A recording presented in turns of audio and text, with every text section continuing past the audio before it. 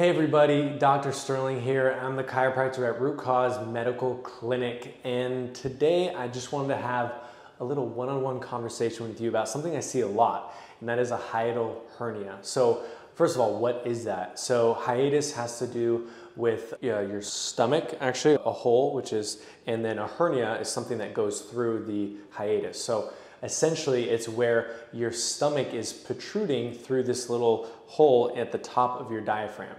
Now, that can cause a lot of issues, obviously. It sounds uncomfortable, and it really can be. So what it can do is it can cause higher anxiety, it can cause shortness of breath, it can cause a little bit of regurgitation, a little bit of acid reflux. It can cause a wide range of issues because it impacts a lot of structures. So first and foremost, obviously your stomach, so we eat food all day. Now every time that you eat something, it can often cause some problems.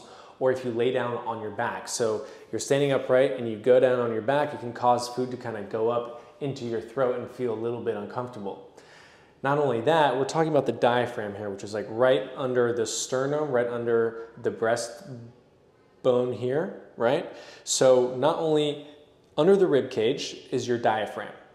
Now, right on top of that are your lungs. So imagine if you can't get a deep breath, this could also be something contributing to that. So if the diaphragm is tight and you're trying to take a deep breath, but it's being blocked from the diaphragm, then it's kind of like you're like, why can't I get a deep breath? It's very annoying and a little bit frustrating, and this could be one of the reasons why.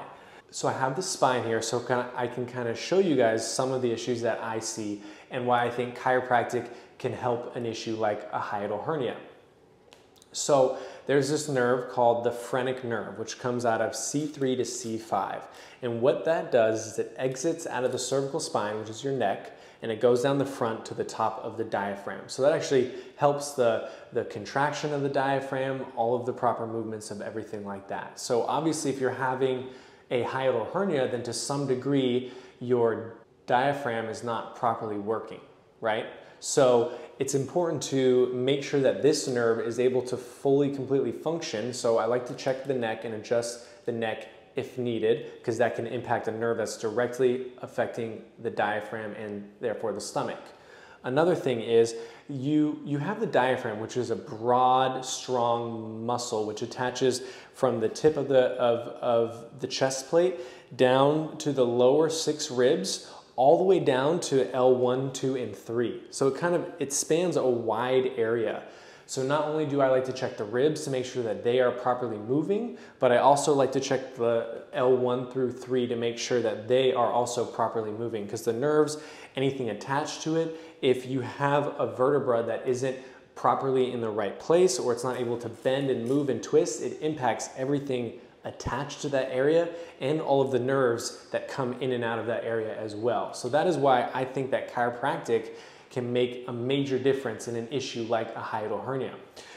There's also some soft tissue things that I can do. I can help to do a stomach pull down, which is kind of like what it sounds like. I'm actually helping to relax the stomach to pull it down through the hiatus or the hernia. So if it's a hernia, then it's a hole and it's protruded through that. So to help relax that, you're trying to slowly massage the stomach down through that hole to allow it to properly close up and not allow that stomach to push up through the diaphragm again, causing all of those issues. So, in the clinic here, we handle it with a whole host of approaches. So we do chiropractic, we do physical therapy, and we also do some functional medicine. But I wanted to give you guys a little bit of the background and why I think that chiropractic is an important component of handling a hiatal hernia. So if any of those issues or symptoms sound like something that you might have, or you've heard of the term hiatal hernia,